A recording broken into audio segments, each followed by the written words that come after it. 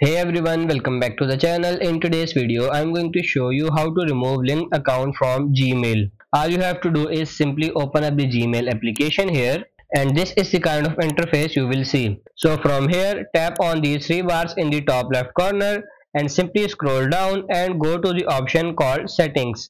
Then once you go to the settings option, over here you will find sort of emails that is linked. If it is linked, you will actually see right over here whether it is linked or not. Otherwise, you can also go inside that email, and here you will find an option unlink Gmail.